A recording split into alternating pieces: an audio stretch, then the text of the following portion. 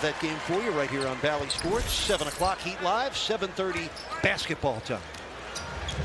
Well, Tatum with 2 free throws. He's got 9 points. 2 minutes to play in the quarter. Bam with a slam. A ferocious slam and a foul as well. Oh, my. Robert Williams with a foul.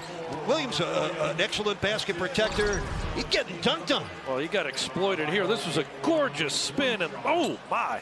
Just crushed it on top of Williams as he tries to help.